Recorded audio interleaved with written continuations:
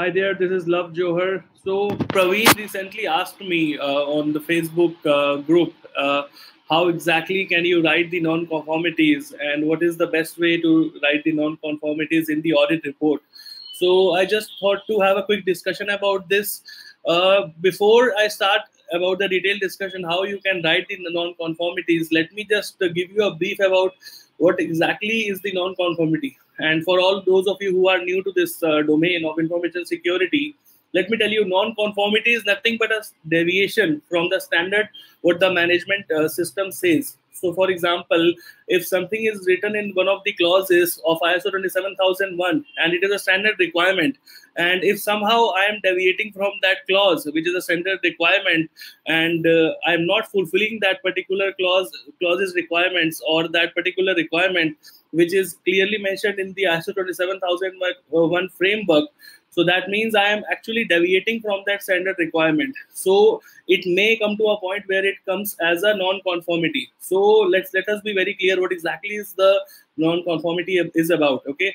So after describing what exactly is a non-conformity, let me tell you now about how exactly can you write the non-conformity. So Praveen, this is for you, but it might help all the other people who are there in this channel as well. So let me give you a brief. First of all, you have to categorize the non-conformities.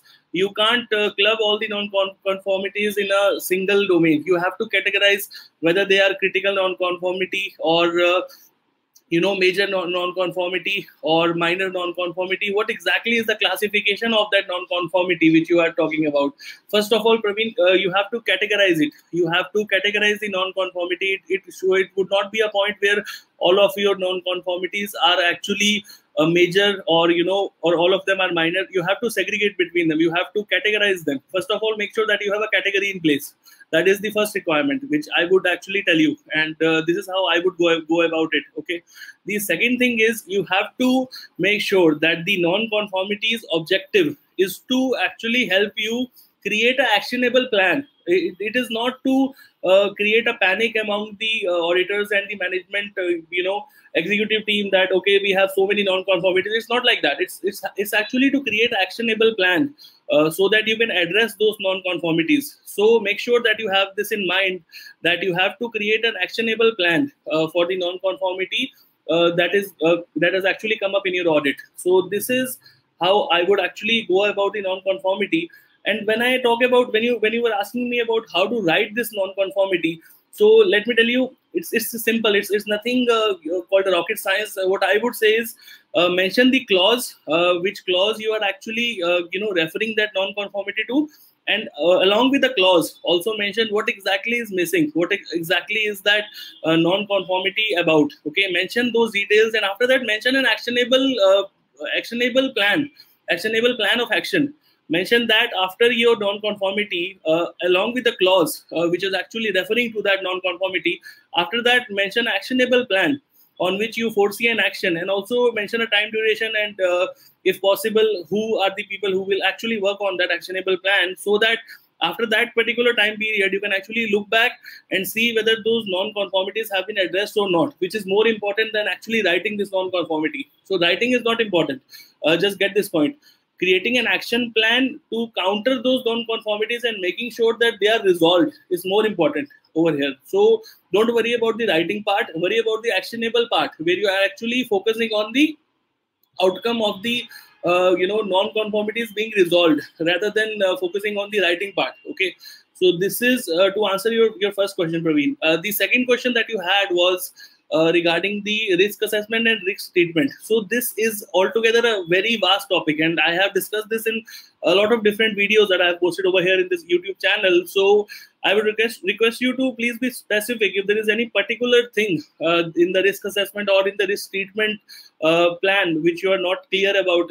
And just to give you an overview, risk assessment is just to assess what kind of different risks are there in your current environment, which you think will pose as a threat in achieving that particular management standard of ISO 27001. This is how you have to assess those risks. So make sure that you have this particular objective in your mind. So make sure that you understand this part. This is the key. Let me tell it to you again once more. So risk assessment is assessing all the risks which are there in your current platform or your current scope of domain which you are actually holding up against the standard of ISO 27001. So make sure that all those risks are covered as per the standard requirements of ISO 27001. And if you are clear about the requirements part, if you are clear about this part, I'm sure that you will be able to counter this part. So make sure you are clear about this. This is very simple. But again, if you have any more questions about risk assessment or risk treatment, please feel free to comment in this video and I will be happy to respond back. And also regarding non-conformities, if anyone is still not clear about writing non-conformities or having any doubts about what exactly is a non-conformity and how exactly can you take care of the non-conformities, make sure that you comment below in this particular video so that I can actually address that right away.